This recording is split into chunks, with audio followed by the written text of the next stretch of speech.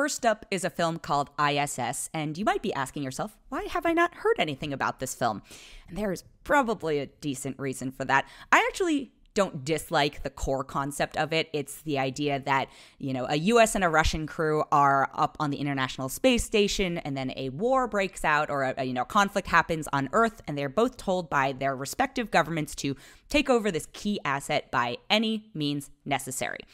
Now, does this idea feel like it probably would have played better in like the early 90s, late 80s? Yeah, it does. It's also strange because I think this filmed in 2021, and so the US-Russian conflict is obviously like, one, there's so much historical context for that, but two, fresher than it should be, but this movie doesn't acknowledge it, and so it's like, it's dancing around these adversaries. For the Americans, you have Ariana DeBose, John Gallagher Jr., and Chris Messina. And for the Russians, you have Maria Mashkova, Pilo Asbike, whose name I'm pretty sure I just butchered. I'm so sorry. You will recognize him from Game of Thrones.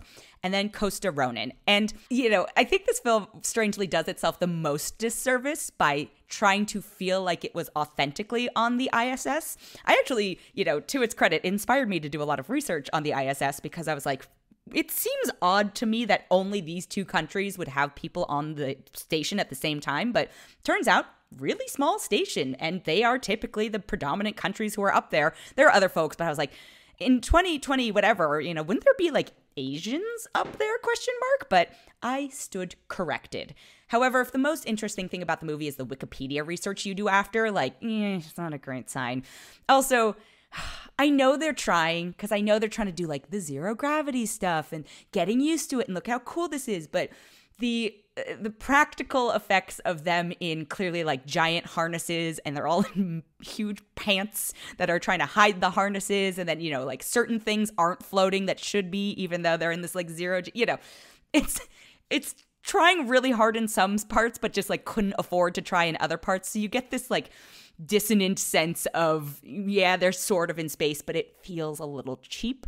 Also, the script, the dialogue, etc., it's not trusting of the audience. A lot of it is delivered over like intercoms and weird messages on screens and like whispers and stuff like that. And I think all the actors are trying with what they are given, but what they are given is not, it's not A level. And the movie's only an hour and 35 minutes. And I kept going, how is there so much of this left?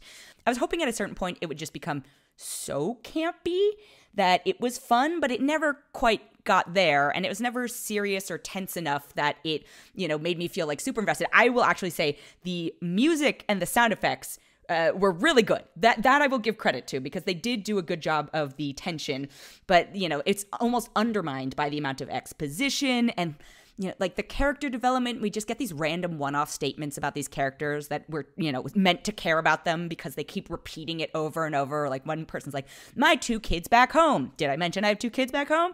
I have 2 kids back home. Gee, I wonder if that's going to come into play later. Spoiler, but not, it does. It's kind of a shame. I think we've seen movies like this done better. Ironically, like the space station stuff looks kind of cool, but like I said, the zero G stuff does not feel great. The acting is, actually, Chris Messina does a pretty good job, and I was like, he probably did like 4 days on set, and good for him.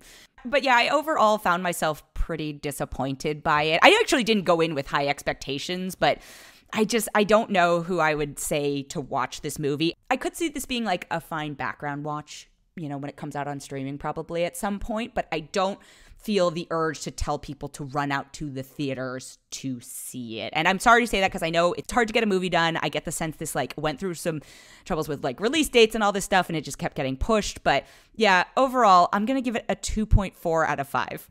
The next film I have is called Origin, and it is from writer-director Ava DuVernay, and it is based on the journey the author Isabel Wilkerson went on to write her book, Cast: The Origins of Our Discontents.